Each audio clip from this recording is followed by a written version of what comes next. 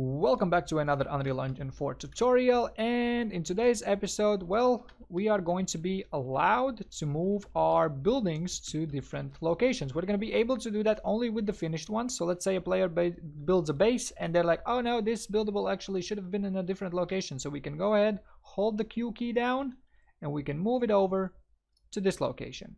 And we can obviously move it to any location. We don't have to necessarily lock it to those buildables. We can do it in anywhere else. So we can build this on the ground. We can go ahead and grab this wall and go ahead and snap it to this place, for example. So let's get started.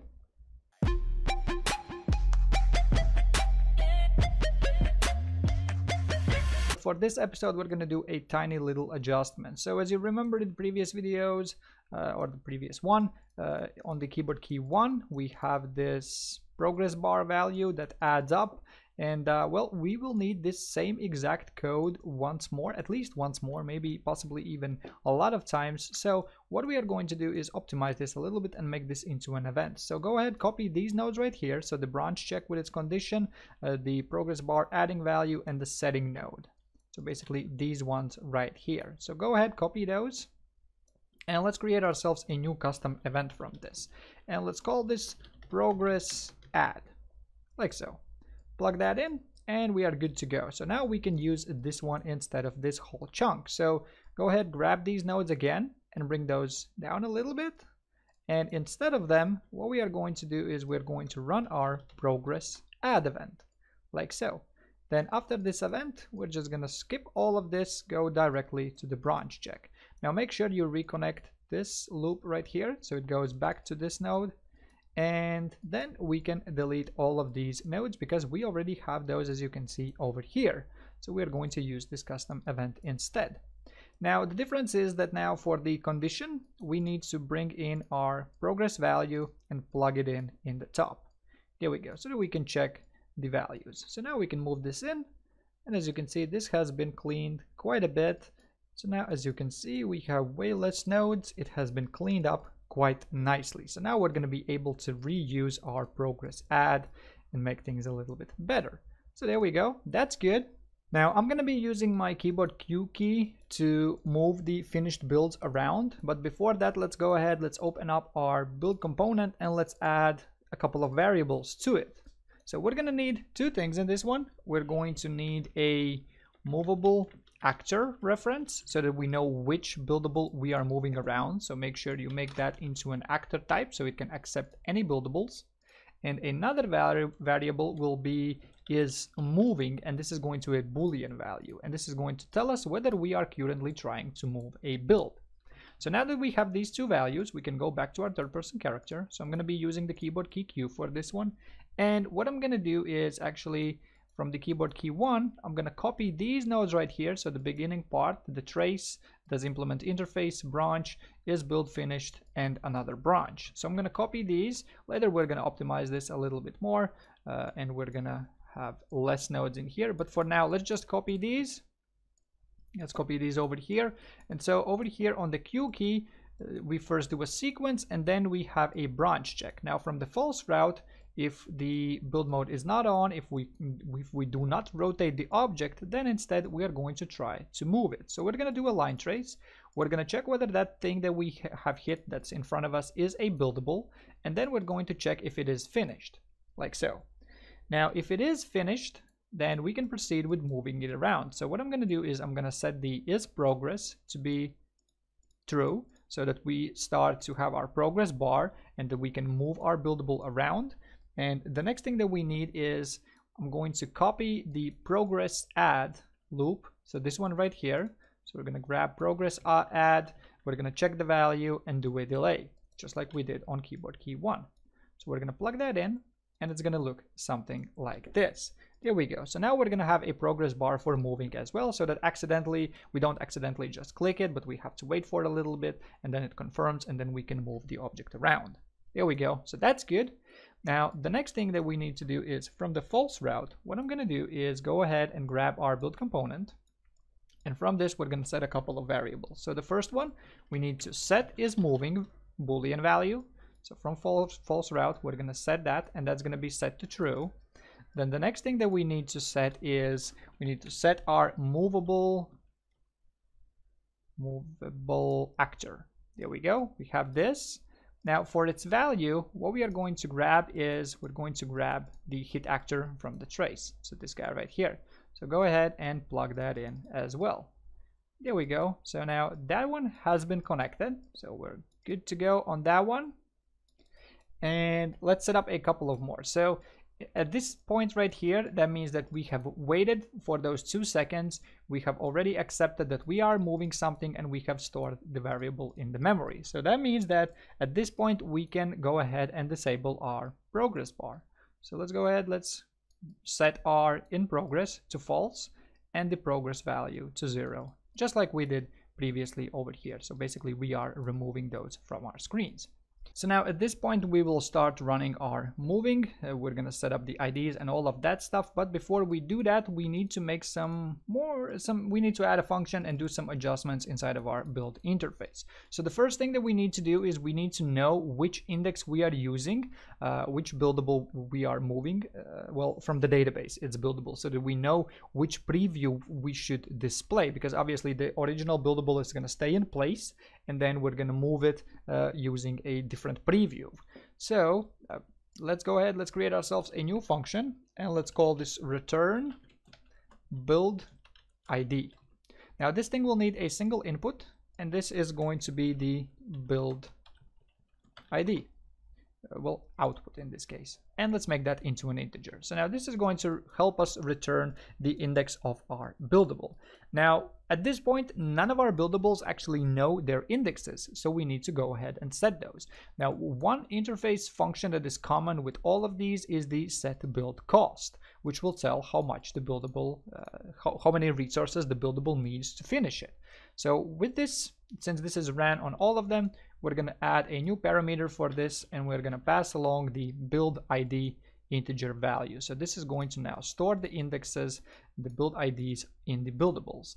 So at this point, what we can do is go ahead, open up all of our buildables. Like I mentioned previously, technically we could have made a master, but that will, with making the master, that will make things a little bit more complex when you're trying to add things from different systems to this one. So I opted not to use the build master for this one. If you have, then go ahead and use the master, but I'm gonna have to do this task in every single one of my buildables. So we have the event set cost, and from here now we have a new input, which we can then promote to a variable, and this is going to be our build ID. Once we have done that, we can go ahead and open up our return build ID and return this value through this interface function like so. And now we need to do exactly the same thing everywhere else. In every other one of our buildables, we need to promote the build ID, and we need to return the build ID through the interface function. So let's go ahead, let's do this a couple of times. I know this is very, very repetitive, and I know a lot of you might be thinking, oh, you should have used the masters for this. Like I said, yeah, technically, yeah, but at the same time, it's going to make things quite a bit more complex when adding things from different systems. So this way you have more freedom. It's a little bit more work, kind of, but at the same time, not really. So yeah, let's go ahead and let's set these guys up, and we have one more over here. And this is another reason why I mentioned at the beginning that it's better to just simply follow the tutorial, finish it, and then make the adjustments, then add more buildables. Don't add more buildables straight away. Understand how this works and then start manipulating with it. There we go. So we have all of this stuff set up. Now, the next thing that we can do is we can go to our build component and go ahead and set up ourselves a new function. And let's call this move buildable. Now, over here, what we are going to do is we're going to run our interface that we called return build ID, so that we know which index this build originally had. And the target for this is going to be our movable actor, so the actor that we are going to move. And then from here, we can go ahead and set our build ID so that it would grab the mesh that is necessary to preview and all that stuff. And then after that, we can just simply go ahead and launch our build mode like so. There we go. Now the next thing is back in our third person character. So we finished off with this one. We said that the object is moving and we set the movable actor, disabled the progress bar, and now at this point what we can do is go ahead and from the build component we can run our move buildable, like so. There we go. So now at this point we should be able to kind of move things around. Well, not really, but so this is what it should look like. So if we have two different buildables, we finish those. We're not able to run it through this one, but we are able to run it through a finished one. But it's always going to have this one, the foundation, because it's the index 0, and as you can see we can then continue building new things and it's not actually moving the previous ones. So the reasons for that is we need to do some adjustments in the build component. So the first thing is whenever we actually spawn the build, so go ahead, open your spawn build function. It has no build ID. Well, it has, but it's 0, so it's always gonna have the first index in the memory. So go ahead, grab your build ID and plug that in. So now at this point, whenever you are moving a different object, you will see that it is now spawning that specific preview, but again, it's not moving, it's just allowing us to make new ones. Now, the next thing that we need to do is we need to make some adjustments on the mouse right click. So on the mouse right click, we check if the build mode is on, if we're allowed to build, and then it spawns the build for us. Now over here, we need to do some adjustments because always on the right click, it's going to spawn it. We don't necessarily always want to spawn it. Sometimes we just want to move things. So we're going to do an if branch check on this one, and we're going to check if is moving. Now, if we are not moving, if it's false, then we can proceed with the code that we had previously. We can spawn ourselves a new buildable. But if we are moving, then we need to grab our movable actor, and from here we need to set actor location, or actually let's set actor transform. That's going to be a little bit easier, because then that way it's going to grab the rotation as well and all of that stuff. So we have the set actor transform, and then for that we can use our build transform, like so, because our build cycle is going to take care of the locations and all that stuff, and it's going to run those just fine.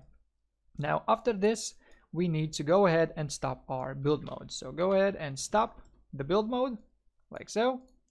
And also inside of our stop build mode, now we will need to reset some of the variables back to their default values. And those variables will be our movable actor. So we're going to set that to none. And also the is moving needs to be set back to false, because we are no longer moving anything. So now if we try this again, let's create some buildables. Let's create a couple of those.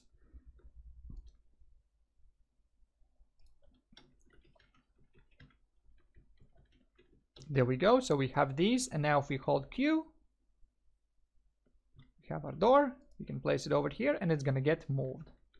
There we go. So now if the player has built their base somewhere or some kind of a wall in a wrong position, maybe later on the base layout starts to change, something is a little off, well, then they can go ahead and move these things around. This one didn't move for some reason. This is very interesting. So all the other ones did move except for this one. So if we try this one again, that one gets moved, but this one for some reason does not want to move. And that is because, well, as soon as we hit escape, we have an error that the actor is not movable, of course. So the walls, windows, and doors are movable. They're changing meshes, so we set those to be movable. So go ahead and go through all of your buildables, select your base component, and make sure it is set to movable. Now this issue, if you follow the series completely, then it's going to have only two places. So one of them is going to be the floor. That's going to need to be set to movable, and the other one is going to be the foundation, and that one is also going to be set to movable. All the other ones should be already movable by this point. There we go. So now this is going to work just fine with this one as well. So yeah, that's going to be it for today's video. Hope you enjoyed it. Hope this was helpful, and yeah, subscribe and see you in the next one.